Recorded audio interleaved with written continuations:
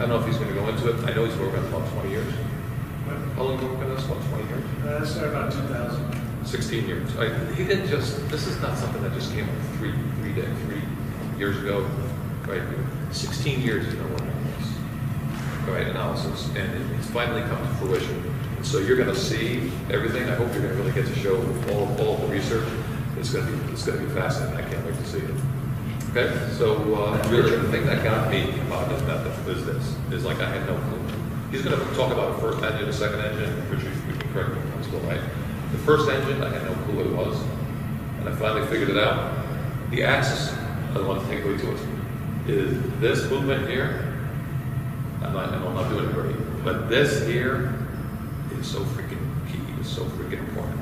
I mean, I never did that. I would just like this, I just want like this, right? And that's like what the amateurs do, instead of boom. And you'll see, he's going to talk about use it like that, right? Show this is the first engine, right? That's the second engine. Second engine, I reverse it. Second engine, I reverse it. I worked with some guys this week. It's difficult to understand at first, but when you understand it, it's real easy to do. Okay, so if you're gonna spend time trying to develop a swing, why not develop the swing that Barry and Manny and A-Rod and you know, all the greats do. Agon. I think Ron wants me to show you this. This is my beginning.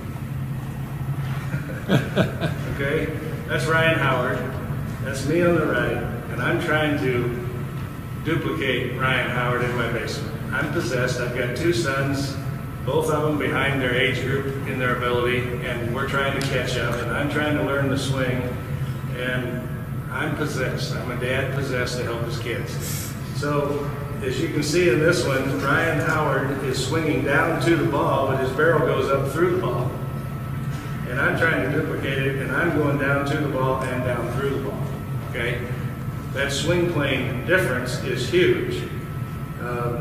And we'll get into that a lot, but that video is just to show a little bit of what I did to learn what I've learned. Here's me trying to imitate Jim Edmonds. Good cardinal, great player. I'm starting to learn a few things, but I'm still pretty much down to, down through. Jim's down to and up through. And then I start to figure a few things out. And this is just a one-hand swing by me, but watch my barrel path in relation to my body compared to Bonds' barrel path in relation to his body. Okay?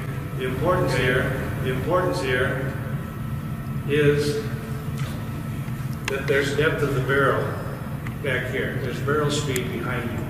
Okay?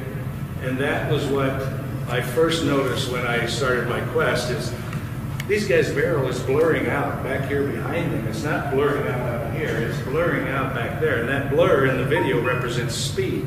So somehow or another, they are generating some speed behind them. And I couldn't do it doing that. I couldn't do it pulling with my arm. I couldn't do it pushing with my top hand. So the very first thing I discovered, and Ron alluded to it, is this action here has to be happening somehow to get this barrel to have speed behind it. Okay? Well, it's not a totally weak feeling, but it's not enough. Okay?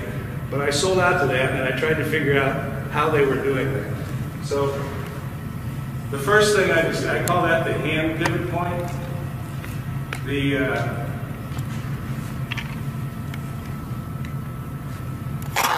Here's a good example. And he's turning this barrel down like this, and then he's letting it out to the ball. Well, I could never get this speed here and do that because I was pushing my barrel out to the ball instead of turning my barrel out to the ball. Okay? Notice that this barrel remains perpendicular to his forearm for a long time. Forearm, barrel remains perpendicular to it. Okay? That was another big thing to me because my arm's always coming down like this and I'm pushing the barrel forward with my top hand like that. And yet, Manny's barrel, or bat, stays perpendicular to the forearm all the way around the corner over the Green Monster. In Boston, Notice at the very beginning of his swing, until about right here, he still has this relationship, but the ball's way out there, and he goes like that and hits the ball over the green monster out to the field. How does he get speed to do that? How does he get barrel speed to do that? Okay? It's like a flick of the wrist or something, and how does it go so far? So I'm studying all of this, trying to figure out how they, okay, I'm convinced that I've got to keep my barrel perpendicular to my forearm, but I'm not figuring out how to generate any bat speed with that. Albert and Agon and Ted and Mickey and all these guys. All these guys had a common theme. Even though they got there differently, they had a common load, position, and a common barrel path through their swing. Okay? Pool holes, if you can, it moves, the clip moves kind of fast, but can you see that that barrel stays perpendicular to his rear forearm almost all the way through the swing? Okay? He's got what I call the diagonal swing path. He comes through the zone like this. Yet Stanton is mostly horizontal. He comes through the zone like this. Okay, and that's what I was taught as a kid. Probably most of you were taught a level swing plane. That's a spinal axis.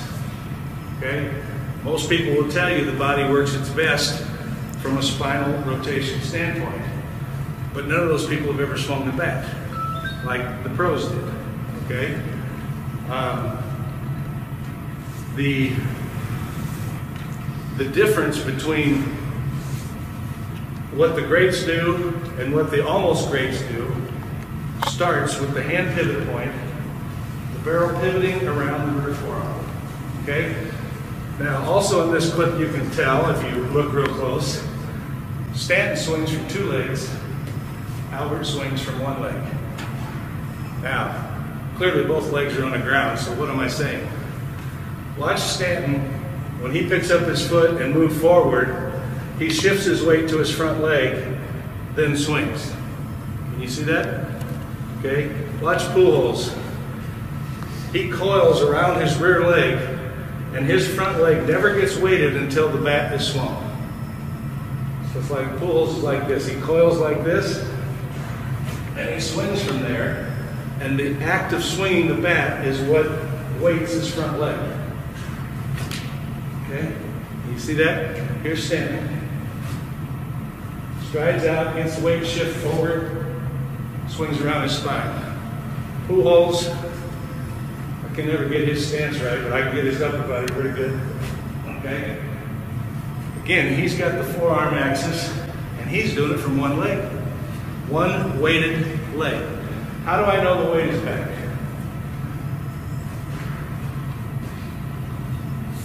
You've seen clips maybe of Roberto Clemente, Stan Musial, Will Clark, tremendously large strides.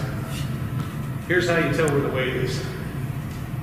That's about as long a stride as I can do. That's about as long a stride as I can do. My weight is still back. I still got a load in this leg. I can't do anything from this position, don't get me wrong. But the way you know where the weight is what's going on right here. When they pull their scat back, they are arresting their forward momentum. They're keeping the load in their leg all the way as long as they possibly can. So they've got their load here. If it's a fastball, they unload instantly. If it's a changeup, they just glide on a little more and then they unload, but they do not let that weight shift until they swing the bat. Pitchers are pretty good. They'll get you to your front leg sometime before you want to. Tip your hat to them, they got me. Yes. A question you won't be able to answer. That Barry Bonds is hitting for Stanton. Okay. So I touched on the hand pivot point and the one-leggedness of the swing. I want to go into more of the one-leggedness of the swing. Oh, one more thing on the hand pivot point. Ron took this clip up a minute ago. It's just a still picture. But along with the hand pivot point, the concept of the hand pivot point, when I'm in my stance with the hand pivot point, I'm on plane before I do a thing. And here's why. And this is what this video, this picture shows. I'm loaded, If the pitch is right there, I turn the barrel right there. It's my hands. Turn the barrel right there. If the pitch is down on this next ray down, pitch is right there, I turn the barrel right there. If it's the next one down, the low and away, I turn the barrel right there. I'm doing the same thing. My barrel is turning around my rear forearm for each of these locations. Okay, low and in. That adjustability, you don't have to bend your spine or bend over or raise up or whatever. The swivel will swivel to the ball when you learn to do it right. Okay? That right there is everything in the swing. So, when you're in your stance, technically, you're on plane for whatever pitch comes. Okay? You turn the barrel rearward like this, and you can adjust it on the fly to that pitch, or that pitch, or that pitch without any other movement. And he has an up move, barrel tip up move, and until he launches, he's one-legged. And when he launches, the leg comes down. Okay? Think about it. All these great hitters, if they had to plant their front leg first and then pull off their swing, does it even make logical sense to you? You got a pitcher throwing 95 and he's got an 84 changeup and he's got a slider that moves everywhere. How in the heck can you get your front leg down on time? By on time, when you watch these guys' foot come down, their foot is coming down and waiting as they hit the ball, as they swing. I'm not talking about on time like real early so that it's down, so that I can be ready. I'm talking about when you watch the clips, that foot gets down the instant they swing the bat. Are they putting it down then swinging? How do you do that against 95 and the next pitch 85? I don't think it's possible. I think the swing is putting the foot down. And do you see, or you can talk about a lot of adjustment as far as holding that coil longer for the off speed so that way you can absolutely swing when you get down? I'll do my favorite Longoria imitation here. What's going on in this hip socket is huge. Okay, notice that as I'm moving out, I'm pulling back like this. And this movement arrests that forward momentum. This movement controls my move out. For every inch you move forward. Every unit I move forward, I got to battle it with an inch pulling back. Okay? Can you see that? I'm going back like this as I'm moving out. What most amateur hitters do is they'll load back first and then they'll move out. Can you see the difference in what happened in my leg? Load and move out, I land square. I never got any kind of hip opening. But if I pull back as I go out, what happens? I land open. You've got to land open because that's what you stretch against. Okay? This pulling back like this and landing like that, you've got to stretch up your back that will drive. Feel Adrian move out. As he moves out, how does it feel? Don't just look at it, feel it. It's just a little click back, little coil, move out as you go, and he lands open. Like this, which is the stretch, which is the missing frames that Ron mentioned about. The missing frames that are absent in so many amateur hitters is the stretch. When I load here and then move out, nothing moved, nothing turned. But when I pull back and load, this leg turns down as I pull back, and then when I swing, watch the two pivot points. This one's going to go like this, and that one's going to go like that. They're going to go simultaneously, but what's really special is when you turn this barrel really fast, the weight and speed and direction of this barrel that way stresses this leg even more. And when that barrel gets flat, the amount of resistance going that way goes to zero, and that leg just whips you through the zone. It's like magic. These guys here, some of these guys have felt it. So it's like not a conscious open your hips, turn, turn, turn. You never open your hips. The only active part that initiates the swing is the swivel. That's right. When you've got this stretch going on right here, I'll do the Longoria again. When you've got that kind of stretch going right here, the go move is this.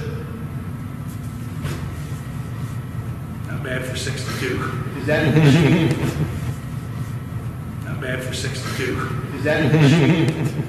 By your elbow flat into Let's your talk rib about cage? it. I'm glad you said that because I forgot to mention the words. Don mentioned it. It's adduction of the upper arm. Adduction is bringing it to your body. Abduction is taking it away from your body. So you adduct your forearm. At the same time you supinate. You adduct your upper arm. At the same time you supinate your forearm. Watch it in full speed or partial speed. This is the move right here. Okay? When you do that with stretch, the bat just explodes to the zone. If you don't have the stretch, it's not going to explode. Everything's important, every detail's important. But this is the trigger. And technically, the swing is over. From an energy standpoint, production, right there.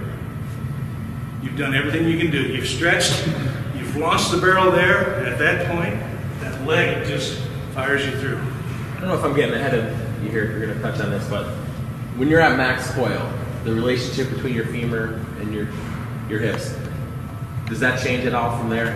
Like, I know the whole assembly opens, it's still IR the whole time? That's a good question, and I confused these guys earlier this week, so I'm going to talk about it. We're not quite into the stretch area yet. I'm going to talk about it in a minute. Okay. Is that okay? Yeah.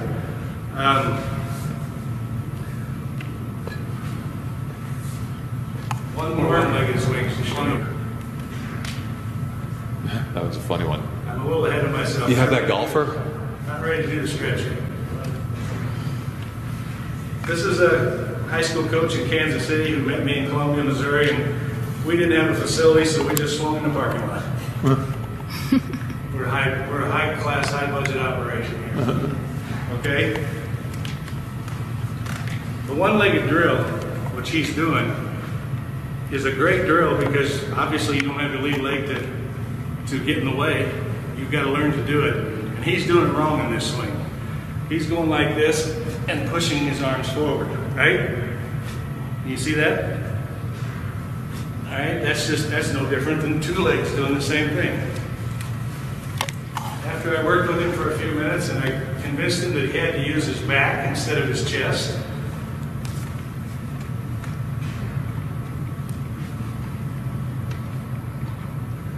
Now what do you see? Yeah. Can you see the difference? Yeah. Maybe I can get them both to play. I don't know if they'll both play or not.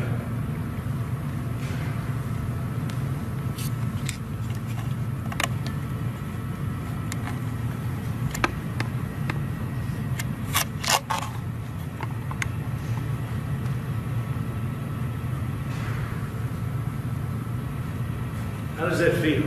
You can see it, I know. Sure. But how does it feel? On the left, on the right, a good swing. His hip socket, he's one-legged, and his hip socket is rotating like this around the ball of his femur. It's a little bit of an exaggeration. It's this. Okay? On the left, he doesn't have any of that action at all. He has nothing like this going on. Instead, he's just standing there like this and pushing out of his hip. Okay? The relevance of this lift is huge that you'll understand as we go on along. I'm going to demonstrate what he's doing with two legs, and that's this right here. I'm getting my rear hip socket to revolve around the ball of my rear femur. I first coil, and then I lateral tilt, and then I go like that. Okay? And the power of that is from right here, which is the position all hitters get into, I can hit any ball in the zone. Okay? Here I am. I can hit the low and away. Here I am again. Hit the up and away. Here I am again. I can hit the up and in and keep it fair. Okay? And I can hit the position again. I can get the low and in and keep it fair. My swivel took me to all those locations, and it could do that because my hip can go to each location because I'm one-legged. Boom, for that one down there. Boom, for that one up there. Boom, for this one up here. And boom, for that one down there. Now I want you to show me how your hips can do that from 2 legs. The only thing your hips can do from 2 legs is rotate and pull you off the ball. That's all they can do. They do provide some power, but 2-legged hip rotation, when it's at its most powerful point, you're going that way. Okay?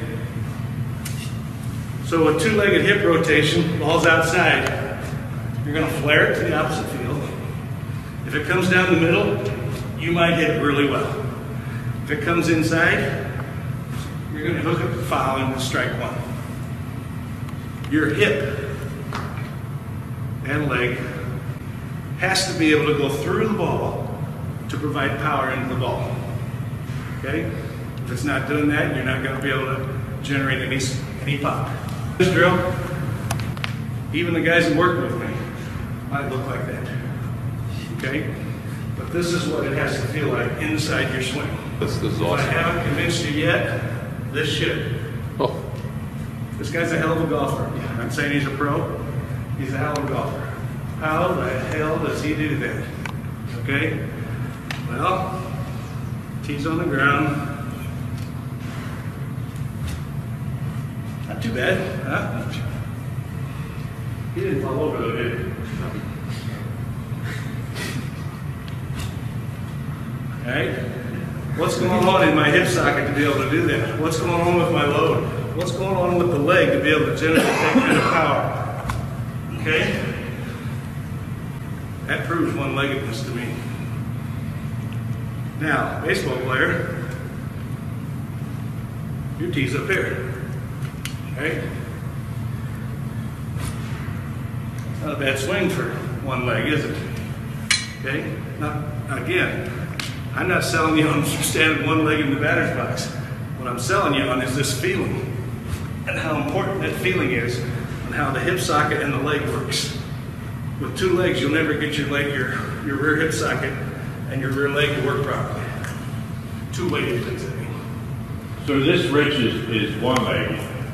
This is the rear leg, the rear hip socket. Right. Working around the ball fiber. Now I know the skeleton actually looks a little different. This looks something like this. Well, I use the word fall over the cliff a lot. When I load up and want my hitter to laterally tilt their torso, I want them to fall over the back of that cliff. That's an exaggeration, but look what happened when I do it full speed. You probably won't even be able to tell that I laterally tilted. Well, you can tell. But what happens is, I get here, and I'm actually doing this, but when I do that, that snaps this leg around. I'll do it with the barrel so you can see that even though I'm laterally tilting my torso over the ball of the femur, the swing plane is not excessively uppercut. When a coach tells you not to dip your rear shoulder because you're going to pop balls up, anybody that swings with 2 legs in a spinal rotation, it's true. But anybody that swings from 1 leg with 2 pivot points stretched between each other, it's false. In fact, this move here is probably, along with this happens simultaneously. It's the launch of the swing, and that launch, that direction, tightens the stretch in the leg and makes your swing even more explosive through the zone. Okay?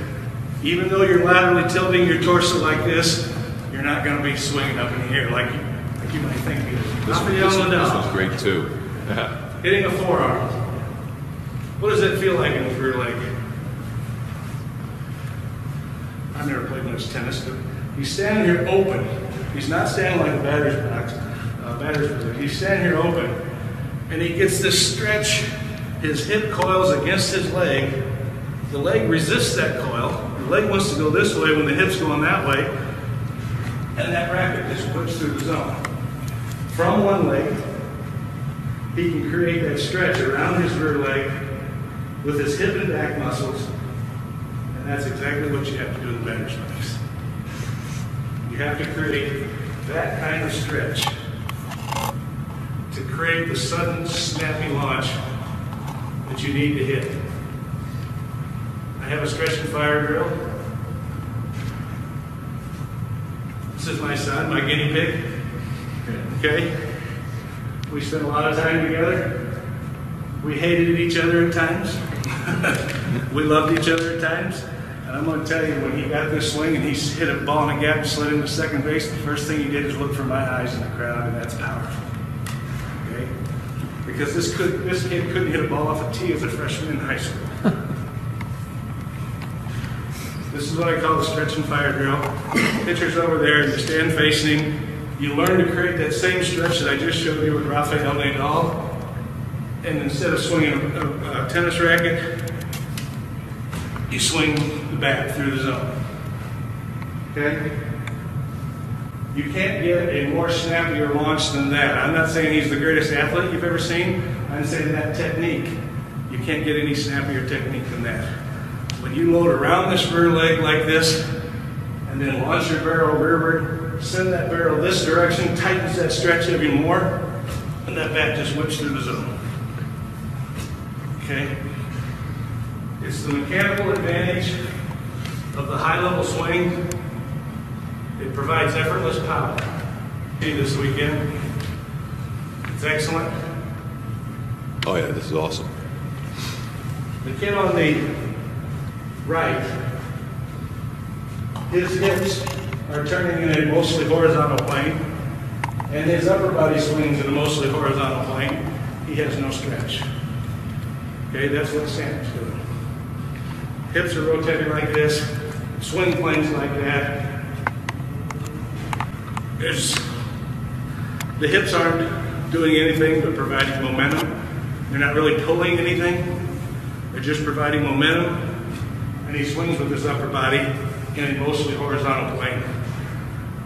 On the left, this is a huge exaggeration, but it's exaggerated for a purpose. Because that's what you try to do, even though your body can't do that. The blue line, his hips are coming around like this. And the vertical plane, he's trying to launch the barrel behind him. Okay? Now what is behind? Barrel behind him. Okay? Now what is behind?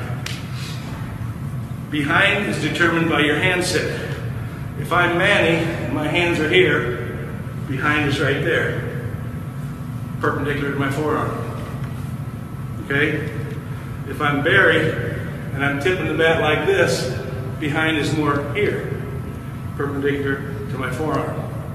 If I'm Albert and standing here like this, perpendicular to my forearm is more like that. Perpendicular forearm determines what is back and what is forward. And that's all determined by your hand set. Okay? Guys stand in all kinds of different ways. So, this completely vertical disc is an exaggeration, but it's done that so you can understand that it's a completely different direction than the horizontal disc. Okay? And that vertical disc, in reality, depends on your hand set, how you stand. But in all cases, it's perpendicular to the forearm. Okay? So when I'm standing here in the zone, or in the batter's box, and I'm going to launch like this. Okay? If I'm Barry,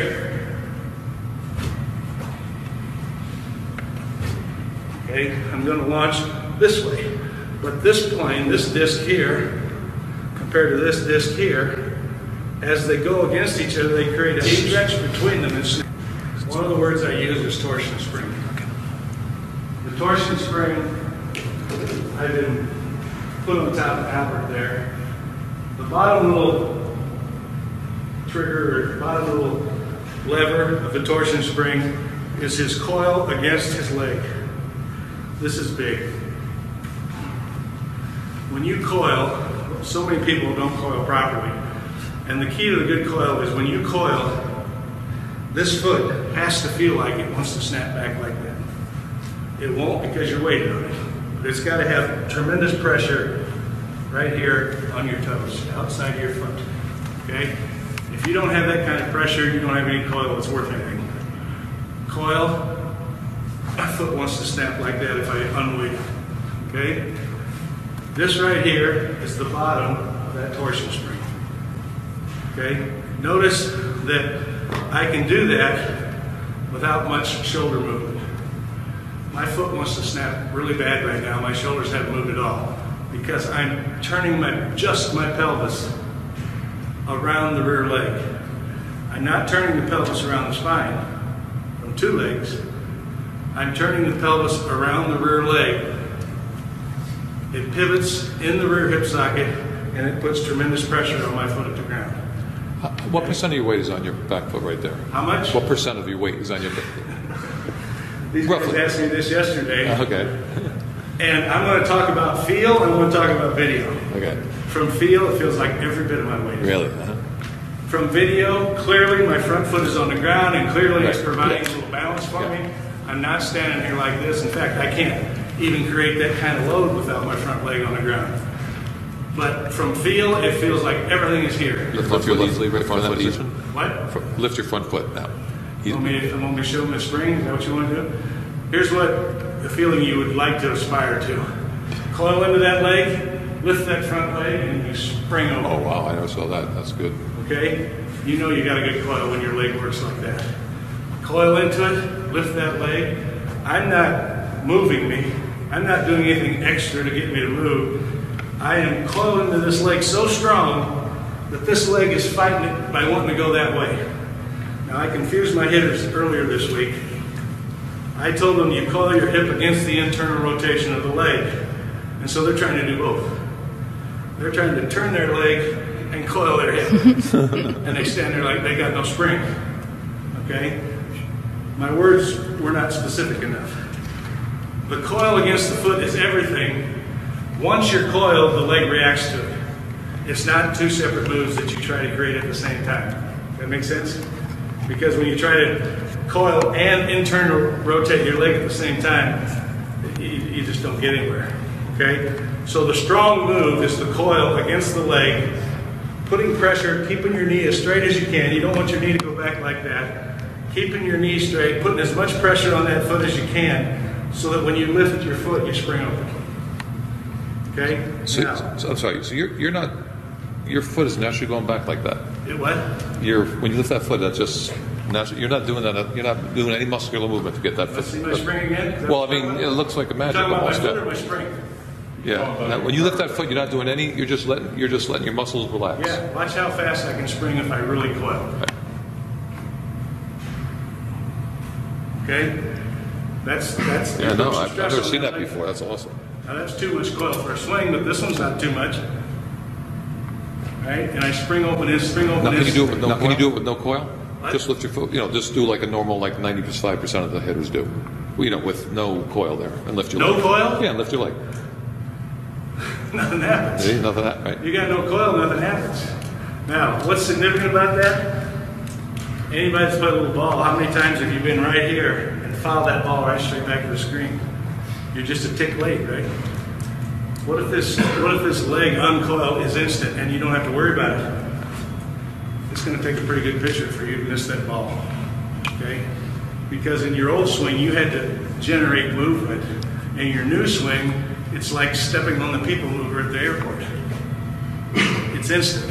You're not doing it. You kind of did it. You created the load that resulted in it. But when I'm here and I go to swing and my leg instantly turns open and I don't have to turn it open myself, it's huge. We're talking about, as the slide said, 30th of a second. A good swing, high-level swing, 30 frame per second video. A good swing is between 4 and 5 frames of video. Okay? So we're talking 4/30ths, which is what, 2/15ths of a second for a good swing to be pulled off. And that's what I'm talking about from go, not including the load. So if at 2/15ths of a second you were a tad late because you were having to generate some movement on your own consciously, how much quicker are you when that movement happens instantly without conscious thought because of the loading that you've done? The testimony of what you're saying is when they got 34 years old, square Chapman up and now this is he's playing that line drive that you got. Okay? That's the bottom of that torsion spring. This is the bottom of that torsion spring. The top of the torsion spring is up here in your back and your scap. And this gets a little confusing at times. You pinch your scap to your spine or you clamp it down. You can't have a floppy arm and a floppy scap. If you want this energy here of this leg to get to your barrel, it passes through the scap-spine junction. And if your scap-spine junction is not clamped down tight or pinched or whatever the right word is, the energy from your leg dissipates right out that joint and never gets to your barrel. Okay? If you want that to get to your barrel, you get your bottom of your torsion spring, and then you get the top of your torsion spring. What did I do there? Watch my scap. Bottom, top. Can you see that? It's not a big movement. I didn't move my arms at all. Okay? I just tighten it up. Jonas from Johns Hopkins yesterday, he used the word set up your back. I thought that was a good tip, a good word. It's not a load. You hear a lot of people talk about loading your scap. I hate the word scap load because a load unloads, right? We don't want the scap to unload. We don't want the hip to unload. When our hip coils like this and we pinch our scap back like this, we've got a spiral load up the rear side of our body, putting pressure on our foot at the ground. And if we let this happen, which is the hip unloading, or if we let this happen, which is the scap unloading, we've just given up all that we earned. We got nothing from our rear leg right now. Okay? So it's not a load that unloads. It's a coil that stays coiled. It's a clamp or a pinch that stays clamped. And when I do this, I come all the way through here and neither of them have unloaded yet. You say, well, wait, your hip is turned. What turned my hip? My hip is still here, but my leg turned it. My hip coiled and it became a fused unit with my leg. It's now a unit, it's a hip leg. It's not a hip and a leg, it's a hip leg, okay? When I maintain that coil and my leg turns me like this, I'm still coiled, but now I'm facing this way. When I pinch my scap or hold my scap here and turn, I'm still pinched, but I'm facing that way.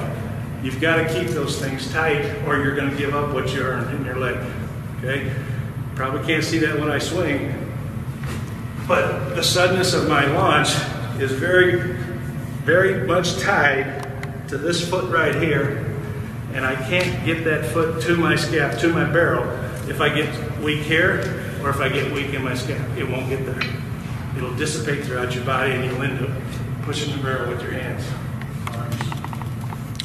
That's the importance of the torsion spring. Richard, is there a natural place to take a break? Here's the two pivot points with stretch between them. The vertical gear on the, I guess on the right side there, is this. It's the lateral tilt and the turning of the barrel. Okay? The bottom gear is your coil and then your leg turning you forward like this. Okay? This is the bottom gear. This is the top gear. When I put them two together, you get a sudden snap out of them. This one going this way and this one turning this way. You've got your two pivot points working at the same time but against each other. This one's creating energy that way. This one's creating energy that way, and it's like pulling your rubber band apart and snapping it. Okay? And it's huge. The launch of the swing is sudden, instant. If I can't do anything for you more this weekend, but convince you that you have to be as quick as you can be to swing, then I've helped you a lot. You have to be as quick as if you're playing pinball and you push that button and that flipper flips. It's instantaneous, right? It happens instantaneously. When I'm in my stance and ready to swing and I decide to swing, boom, it has to go. If not, the pitcher's going to eat me up. I can't be here waiting for the ball and then decide to swing and then do something and swing. I have to have all that done already. All that's got to be out of the way. So how do you do that? The only way you can do that is stretch yourself. You can't stand back here completely loaded like a statue, and then swing your back. You've done a lot of things right, but you didn't stretch. You didn't create this kind of stretch. You were all arms on that. I was all arms on that. There is no load in the swing. There's just loading. It's continuous. Okay? It's continuous. You don't load, stop, swing. It's continuous. And it's continuous, Ron had on his slideshow, around. Okay? So many hitters load back like this, hold it, and all they can do is push forward. Load back, hold it, push forward. The great hitters pull back and just keep going around. Okay? And that's a stretching process. Can you see the difference? Hold it, push it. I kept pulling back and then I just kept going around. Okay? I'm pulling back with my hip against my leg, my back up into my scap, and I just let it come on around. I don't come back here, stop, and then redirect forward. I come back here, I keep pulling around, and I just go on around. And that stretches my leg, it whips the barrel through the zone. Can you check swing?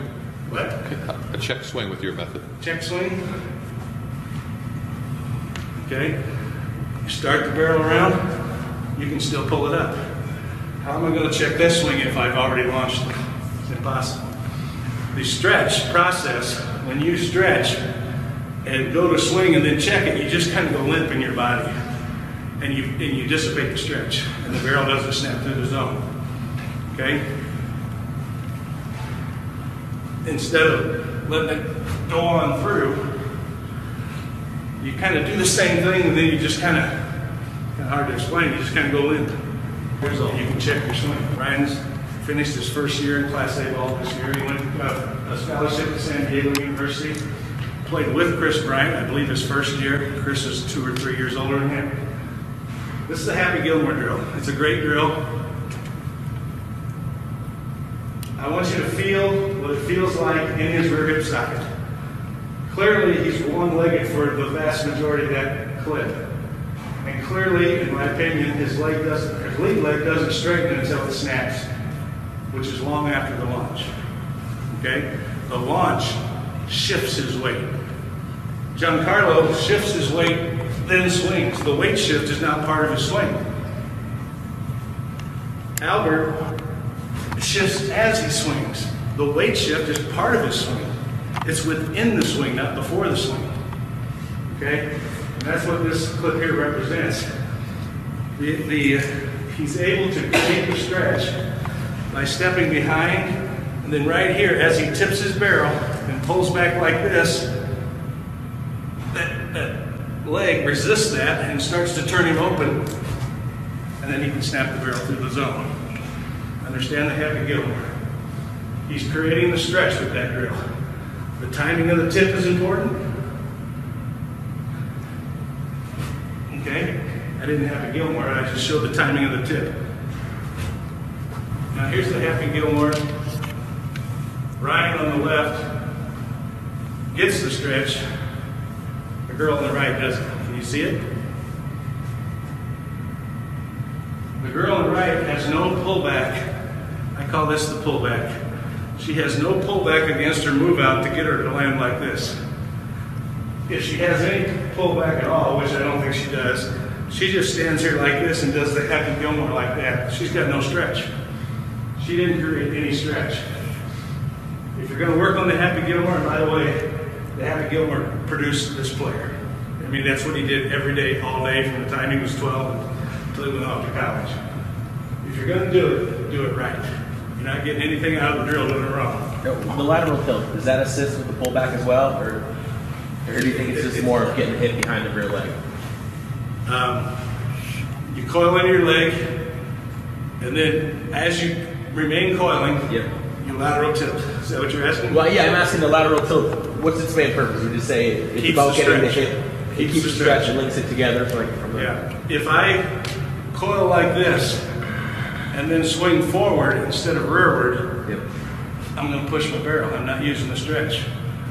But if I coil and then launch this way with this action here, the stretch just enhances. It just gets tighter and tighter, and the leg just drives the barrel through the ball. Okay? The lateral, you coil your body, and then you lateral tilt over the back of your ball and your femur to launch the swing. So that's the function is it gets your hip behind your rear leg. Yeah, you and links all the way up to the scap. Yeah. Like links everything. Yep. Okay? There's several elements of the stretch. You got some better clips coming out there to make it concise. There's 2 pivot points, the hand pivot point and the rear leg pivot point, and now we've got to learn to stretch them against each other to make a snap, a sudden snap of our swing. And he only hits like upper 200s, 280, 290, whatever.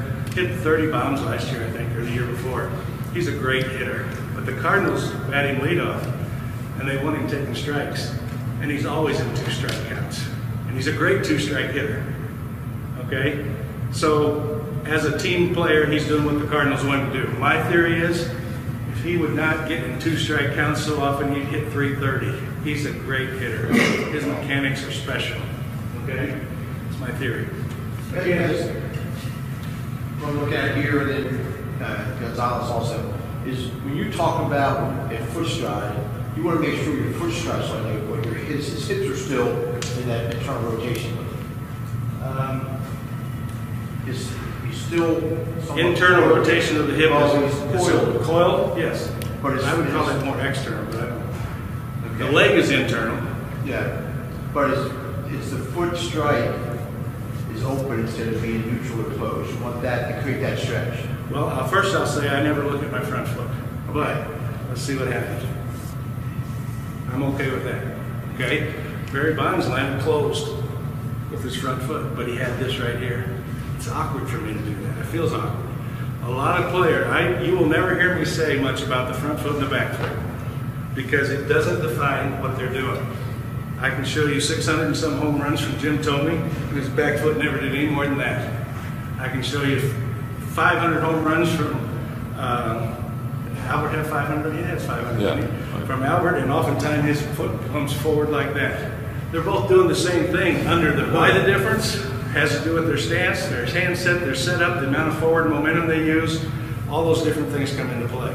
And it's the same thing with the front foot. For every hitter that I show that you think is great that lands closed with his front foot, I can show you one that lands open with his front foot. So therefore, I don't think that's an important part of the swing because I can show you great hitters doing both and anything in between. When you look at Matt Carpenter's front foot though, the swing kind of forces it open from the momentum. Yeah, it kind of goes like that. It goes because he's putting so much force into it. Yeah. That also has to indicate somewhat that there's not a whole lot of weight on that foot prior to the swing. You say he's putting so much force into I mean, he's just creating so much torque with his body that it's torquing his front foot over. Can you, I know with me, like, when I first learned from you, like, the first day, I honestly didn't get anything until we were at dinner. That's when that was my... I could tell at dinner. But, can you demonstrate a hip coil? I think that'll help a lot of these people. Because, like, I think that they're kind of looking at the feet more, but it's really a lot of your back hip. Well, if you're looking from here to here, and then what I do up here, you're going to learn to swing. If you're looking down there, you're going to get lost, okay? But I'm going to get into that stuff, Nick. I think we were always taught the ground forces come from your front leg, and when the ground forces are from the rear, it's completely from the rear leg. The swing is like you're driving down the road in your car 70 miles an hour, and your front end hits the telephone pole. Your front end, that's your front leg. What does it do? Forces the ass end of that car to swing around, right? And your front leg, when you swing into your front leg, instead of just falling forward, it's going to cause you to come through the zone.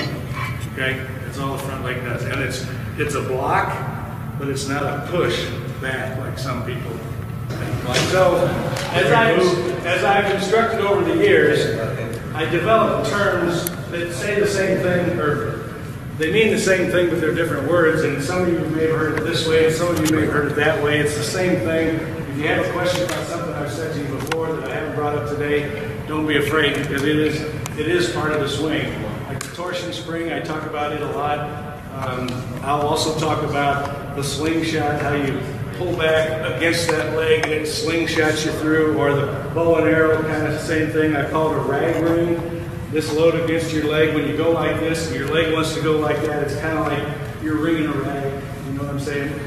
And so there's a lot of terms that I have developed that maybe I haven't used every one of them today. And if you have a question about them, let me know. But I'm going to go into some before and after stuff now. This little girl's dad joined my site. Yeah, maybe. Here we go. And this was the swing he sent me first. You know, a little 9-year-old girl, you say, oh, how sweet it is, but that swing sucks. Okay? You know, it's just not very good. All right? I spent, on my site, I never worked with this girl myself. I just spent a couple of, I don't know, a couple of days maybe on the site, showed him the Happy Gilmore drill, and this is her doing the drill. That's pretty special right there for a 9-year-old girl. Yeah, that's pretty nice. Really special swing. Okay, it's a drill. Step behind, stretch behind your leg, turning the barrel. Okay, and this is the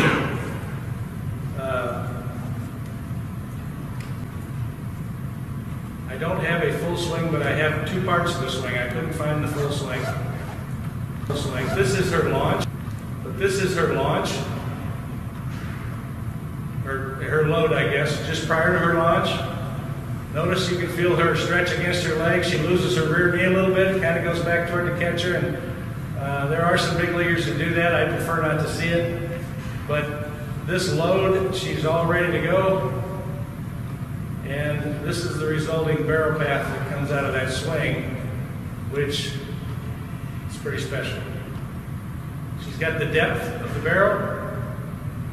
Her rear leg is pulling, not pushing. She's turning the barrel with her forearms. And she's 9 at the time. She might be 11 or so now. And the last I heard from her dad is she's hitting the ball farther than anybody in her league. Okay? So that's a before and after. This gentleman is present. He's in our presence.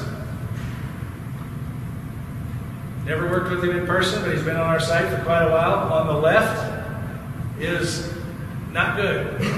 Okay, as you can see, he loses his rear. He might coil a little bit, but he loses his rear leg load as he moves forward. He shifts his weight, then he swings on the left. But on the right, notice how he keeps that rear leg loaded the entire time. The weight stays back. He shifts at launch. The body weight unloads into the launch of the ball. And watch the rear leg snap through. You can hardly even see it. It goes from face, the knee goes from facing the camera to facing the pitcher instantly. Okay? And what put this swing together for you at the end?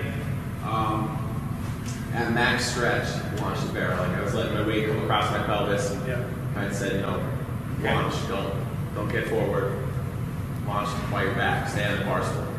Everybody thinks they're back, but they aren't. You know, you thought you were back on the left, didn't you? Yeah. There's a position that he gets to here that he doesn't get to here, and I'm going to try to demonstrate it for you. And I just talked to Jason about it. It's like the position, and I call it the hip slip. When you coil into your leg and start to move out, right there, right there, right there. Can you see what I'm pointing out? Where the leg starts to turn forward, and my hip socket is kind of falling back over the ball of the femur. Every one of you, if you learn to get to this position, you'll reach your potential. Absolutely. Right there.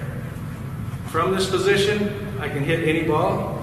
And also from that position, I can carry it a little longer if I need to for the off speed. It's all total rear leg control. Okay? If you're striding with your front leg, you're not achieving that position. You have no load in your rear leg. You have no ability to create what I call the deep whoosh, the barrel speed behind you. But right there, right there. So, why do you call it a slip? Hip slip? Yeah, why do you call it slip, hip slip? Well, because I can physically feel my hip socket going like that over the ball of my femur.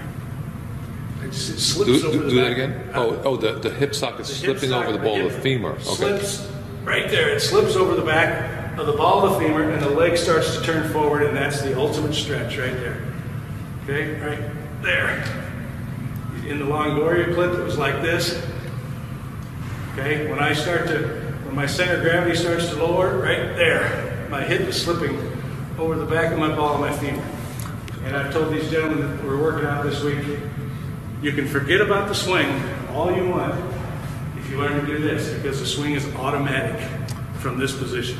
You know, that's, you know, Swing is reading a lot. automatic from this position.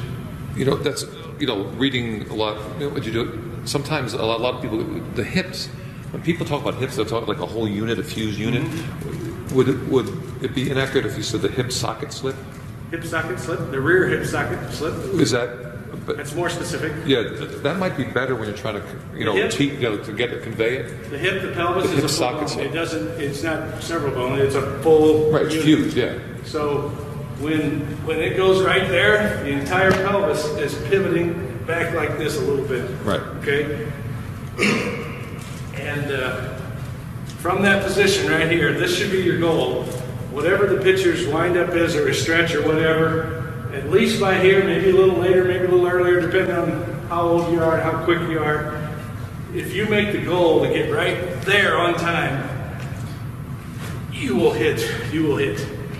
There's no pitch you can't hit from there. There's no speed you can't handle from there. There's no off speed you can't handle there with practice. There's no movement you can't handle from there. Okay, that's pretty strong talk, right? Yes, it is. Some of these pictures have pretty good movement. Some of these pictures have pretty good movement. But you got no chance handling it in any other technique, is the point. Okay? You may not, if when you get to here and you thought the ball was going over there and it starts moving in here, boom! You can still launch instantly. That's the key. I don't know if I said it enough, but what I am talking about is the time between your decision to swing and the actual launch of your swing. You hear everybody talk about exit velocity and bat speed and the time between launch and contact. No, all that's good stuff. But what's really special is when your swing is instantaneous between your decision to swing and the launch of your swing. If you have to reset your hands or you have to do some kind of movement in between your decision to swing and the launch of your swing, at some level you're going to get eaten up by the pitching. You can't deal with it. You can't have, I call it slop. Slop in the swing. If you're ready to swing, and when you swing, you got to do something like this, you're done. Pitcher's going to notice that, and he's going to eat you up. Okay? If you're here like this, and you're ready to swing, and you got to go like that to swing, you're done. You don't have time for that crap. Okay? You've got to be, whether you stride or no stride, you've got to be right there, right at the hip slip spot, right there, on time, and you can handle anything that comes to you. Okay, with practice. All right? On the right, just in a nutshell, if I can shorten it up, coil in your hip to where your leg is really stressed. Pinch your scap so that whatever comes out of the leg comes up through the scap. Lateral tilt more than you ever thought you needed to. Yeah, don't think about the lateral tilt. That's away from the second baseman. Yeah, away. That's good. Watch me. When I coil, where are my shoulders? If my pitcher's there, where are my shoulders? Toward the shortstop a little bit, right? The lateral tilt is the exact reverse of that. If I'm laterally, or if I'm coiled so my shoulders are there, my lateral tilt is this. It's strong. It's more than you think you should. Okay? So I come around like this, and as soon as I do that, my leg turns me, and that's why you don't see it in video. Because you see the turn, and the lateral tilt maybe only this big, and you're looking at the shoulders. The shoulders may only look this big, but by feel, it was huge. It was a huge feeling, like I could fall over that way if my body wouldn't save me. Okay, so stress your leg, get your scap where it's scap. Whereas this scap is just a little pinching move. It's not a big back like that. You don't want your arm to move much. You definitely don't want your arm to do the pinching. Okay. Now some players, you see their arm go back, but they're taking it back with their scap. Okay. So here I am. I'm coiled. I'm pinched, I've got a spiral load all the way up as far as I can go. And what my body wants to do is that. I've eliminated my arms. And that's huge. You got to get the feeling where your arms are not part of the swing, that this is the movement, and when you do this, with that, the bat snaps through the zone. Lateral tilt is 100% rearward. You're not continuing lateral tilt as you turn. The lateral tilt is over right there, but then the leg turns It's not like back that. towards the catcher. I said that's Right. what you had too much knees. I thought lateral tilt meant Catcher, to the catcher was. instead away from the. Now just figure that. Think away from the opposite middle fielder. And when you coil, you've got to have two eyes in the pitcher. If you can't get a good coil without, and you lose your eyes while doing that, you've got to work on that. You're probably coiling like this instead of coiling like that. Okay, this is just a small move. It shouldn't have to move your shoulders. That continues around when you lift your leg. Yeah. What's that? That coil continues when you lift your leg. This coil, or when I lift this leg? Yeah. Yep. See that? I'm as coiled as I can be, but when I lift my leg, I'm going to go like that to make sure it's set, it's tight. And then watch this leg when I do that. This leg turns forward right there. As soon as you see this action here with the I want to say the hips are open, but technically the hip is still coiled, and the leg has turned it. That's critical, okay? But for discussion, I'm going to say my hip leg is open, and I'm stretched back here, and that's where the power comes. So again, you're as you're moving out, you're taking a ground out Back, around. back, yes. And it's more around. Right. It's more around like this than it is back like that. Right. Okay? All right? So if you're ever on Twitter and you see me argue with someone that the hips don't rotate, what do I mean? I mean exactly that. The hip coils and it stays in a state of coil the entire swing until the swing happens. Okay? If you're getting into a state of coil and then uncoiling your hips, you're going to push your barrel. You're not going to have any stretch. None of this is going to work. But the hip coils and the leg and the hip becomes a unit. It's like fused together at this point. And now the leg is everything. The leg is everything. Okay? Yep. One more thing on the lateral tilt. You said tilt with in line with your shoulders. Pretty much in line with your shoulders from the opposite middle infield. So like if your shoulders are facing the shortstop, you would tilt exactly that way. If they're facing center field, you would tilt. Well, I don't know if you're going to be close. I guess you might with an open stance. Yeah. So go with your shoulder more. Yeah. Mm-hmm. Is there a place, Richard, for somebody who's just beginning to work into this, to start that's maybe better than another place? I mean, should you start? Where do I start with somebody? Well, no, I mean, as far as load goes and scaffold and all, I mean, if I'm asking the question right, I know those guys just told will start into the scaffold earlier or Preset the load. Preset. As you're learning, I highly recommend you preset maybe even 100% of everything, and then lateral tilt and get the feeling of it, and that'll keep you encouraged because you'll feel the stand. Because you and I talked about Bonds or Davis. Yeah. You know, After we get real good at it, go Barry Bonds could stand like this and instantly be in the position because he's done it all his life and he knows what he's doing. As you're learning a new technique, I recommend darn near 100%, if not 80%, and then you get the last little bit. You know, if you, we'll do some command drills, and the command drill is when you get into a fully loaded position and you wait for someone to say go, and you swing on command. Well, the beauty of that drill is it teaches you where you have to be able to swing on command. And what most people will do is they'll be here and they'll hear the command and then they'll go like this. Then they'll load and swing. And you got no chance. You have to learn where the loaded launch position is so that on command you just go. Jose, they all have this engine right here underneath whatever they do. Whatever stand they stand from, whatever handset they stand from, these are the missing frames right here. Okay? The missing frames is this position of stretch, and then when this goes this way, this goes this way. And if you watch all the swings you ever see on Twitter or wherever you're watching swings, you're not going to see very many of that right there. What's the seamless overlap? Seamless overlap is kind of the same thing as the missing swing or missing frames.